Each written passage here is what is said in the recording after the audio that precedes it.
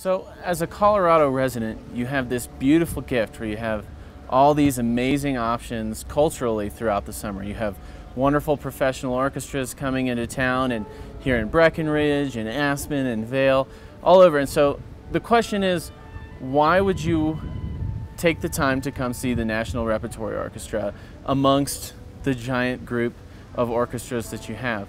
And the answer is really simple. It's that, you know, this week we're playing Mahler's Fifth Symphony and The Rite of Spring.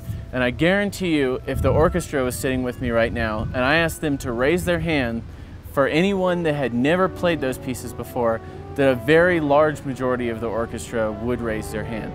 And that's kind of the NRO difference, is you have the level of playing of a professional orchestra. You know, the difficulty to get into this festival is extremely high. So you have the level of playing of any professional orchestra, but the difference is you have that raw, youthful excitement, that edge of our seat, that this is our chance to prove ourselves. We've never played this stuff before. You know, these are big solos that we've heard about, and that's really what makes the difference, is there's just so much excitement. There's no, oh, here we're playing this piece again. There's none of that complacency. It's all edge of your seat, because we don't know what's going to happen just as much as you don't know what's going to happen.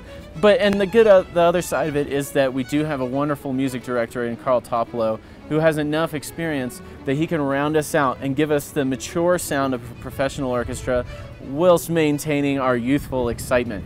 So I hope that at some point this summer you'll come give us a listen, and I challenge you to really close your eyes at an NRO performance and try to separate it from any other professional orchestra you hear, because the level of playing is just as high, and you just get so much fun seeing us get to experience these emotions for the first time, these pieces for the first time, and have a great audience in front of us in a great city.